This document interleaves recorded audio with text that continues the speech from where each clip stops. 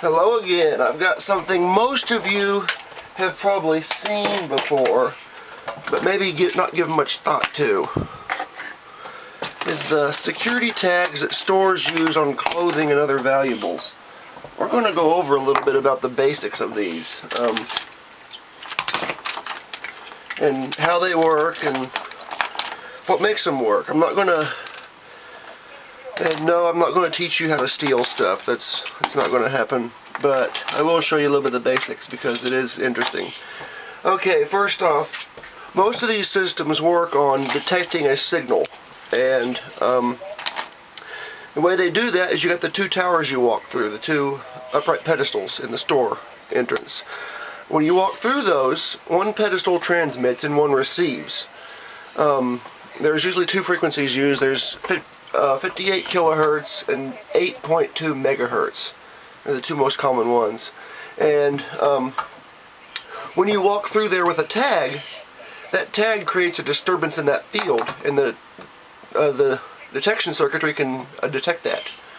It works the same for the disposable tags too, and I'll get on those in another video. First off, I just want to talk about the two main technologies, which is acoustomagnetic and RF. Acoustomagnetic is Sensormatic's big thing. There's a few other companies that use it too, and that's these guys right here. Stop dropping them. That's these ones right here. We got super tags. You've got the old ones like this. These are bottle tags, which are kind of cool.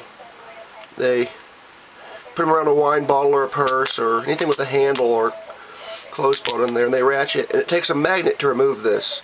There's a steel slug in there with little teeth that engage these teeth, and that magnet pulls that slug down. I didn't bring the magnet up because it's really strong, and well, I got my computer over here and I don't want to wreck the hard drive. This one though, I can show you how it unlocks because the magnet for it's a little bit smaller.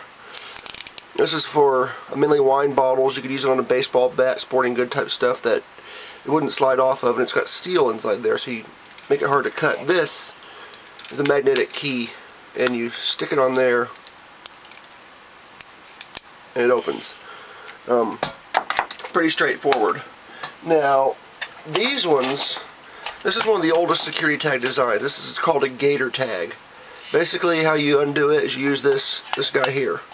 Basically what it does is you put it in here, and you see that pin meeting, it squeezes. There's a spring in there, and it squeezes that spring. Actually, here's a spring out of one that I have on this little chain. And I don't know how well you can see that. There's a little gap there though, that you see the hole right there in the middle between my fingers. Basically it flexes this spring and allows these two little fingers right here to open and release the tack. Here's one with a tack in it. You can see how it's sticking up through there. It just bends that apart. The super tags, they use a bit different system. Sensormatic decided that since thieves know how to open the gator tags, they wanted to make a better one, and that was the super tag. It doesn't use the pinpoint or the pressure point system. It won't fit in here, and it won't work. So they made a machine that used a piece of metal that was inserted into this hole on the end here. And what that did is that did similar to what the spring did. It pushed a spring back and allowed it to release. Thieves found out though that the machine, the little metal piece, will sometimes break, and they could order just that metal piece, and here it is here. Nothing much to it at all. You stick it in and it pops it open. This is the piece that the machine uses. You put the tag down the machine, you either squeeze a lever or there's automatic ones that'll pop it out, and the machine inserts this into that hole and pops it loose. They just ordered the replacement piece, and it's called a Sensormatic hook or super tag hook, and you can find them on eBay. They're kind of expensive, but the super tags do that. The thieves also found out that you can put a curved piece of metal in there, and they came up with the super tag too. It's got a little piece inside there to deflect anything that's a foreign object. The authentic little tool though will still open the super tag too, and the way it grips the tack on both the designs we've discussed is you probably can't see them. There's little grooves in this though, and you'll hear it when I push it in. They just click in. And I didn't bring the ink tag up. I've got a case full of these. I was doing a patent idea for one and I ran out of steam on it. I was going to show you what an ink tag looked like. I'll do that in a later vid though. This is another 8. Now we're getting on to the Checkpoint stuff, which uses 8.2 megahertz. And that's these guys right here. This one's an older system made by Nogo that uses I want to say 2 megahertz, but they're not even around anymore. These work on the same principle. These are a little bit different. They have 2 strips of metal inside here, an amorphous alloy type stuff, and a magnet. Whenever that goes through the field, that magnet biases those 2 strips of metal just like a tuning fork. Now, when that magnet is demagnetized on the disposable labels, it's like holding your finger on the tuning fork. It detunes it. These ones aren't disposable though. The disposable ones are like what you see in DVD boxes. We'll get into that in another vid. But it can create a field disturbance in there, and the receiving antenna can pick it up. Now this one, like I said, these are Checkpoint. It uses a tuned tank circuit. There's a coil of wire in here and a capacitor, and that creates a tuned tank circuit, which also creates a field disturbance between the 2 towers.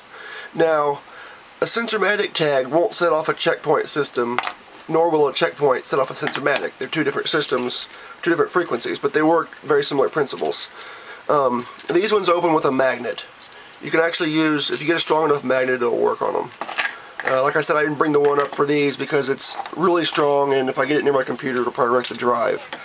This is a magnet too, though, and I might be able to, no, because they're not positioned right. These magnets are different position.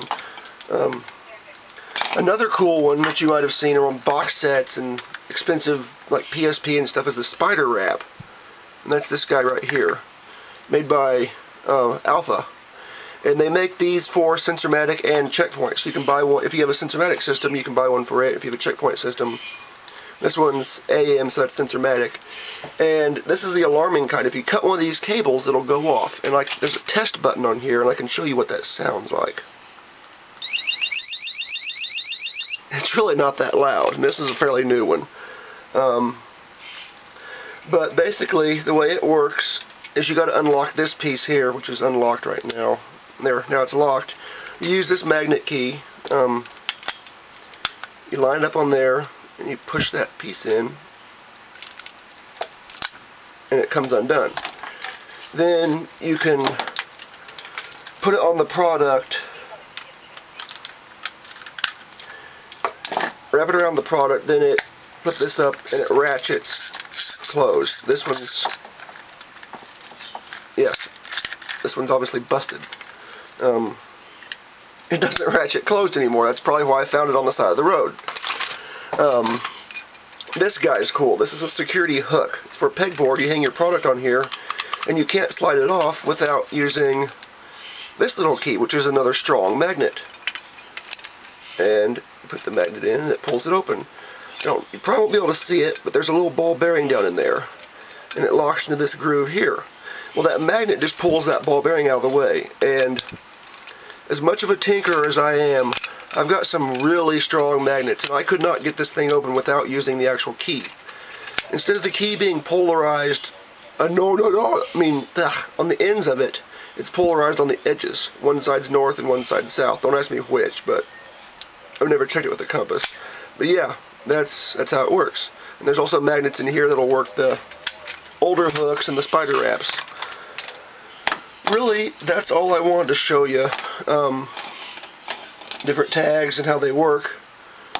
And if you buy one of these things, one of these tools, you can get them on eBay. They're not cheap. I got this one out of a store that was going out of business. I bought it from them. They were selling all their stuff.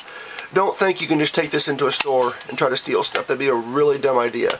It's got a permanent tag embedded in the handle. So if you take it into a store, it'll set their alarm off. Plus, getting caught with something like this out in a store would be considered burglary tools.